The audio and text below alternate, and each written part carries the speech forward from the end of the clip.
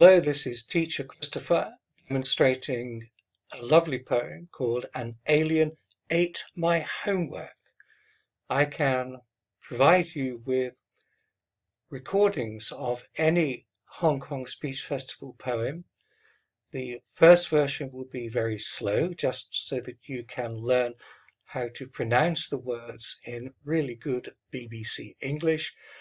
The second version will be with good intonation and expression so that you will know how you can deliver the poem on stage in a really interesting way.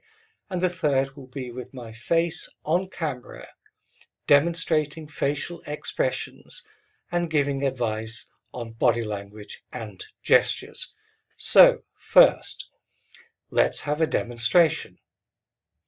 An Alien Ate My Homework by Kaye Umansky. An alien ate my homework. I assure you, miss, it's true. I know you think I'm fibbing, miss, but would I lie to you? So that gives you an example of how you might want to deliver the poem. For more information, just write to me at HongKongSpeechFestival@gmail.com. And to learn more about me, just pause the video here and read what you see. I really look forward to hearing from you.